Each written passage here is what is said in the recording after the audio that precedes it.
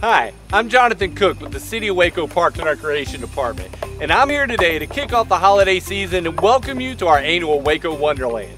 Now, as a lot of you know, Waco Wonderland has become a grand tradition in downtown Waco. It's a time when family and friends come together to celebrate, a time when our community comes to celebrate the holiday season. But even more so, it's a time where we celebrate our different cultures and traditions and really find out what it is about the spirit of giving here in Waco. I tell you, 2020 has been a challenge for us all. But the #1 priority for our city is to keep everybody healthy, happy, and safe this holidays. And with that said, we're all gonna miss the grand fireworks and the Waco Wonder Wheel, the Snow Hill. Those are all things that we've become accustomed to in downtown Waco. But we're gonna be creating a December to Remember starting this weekend.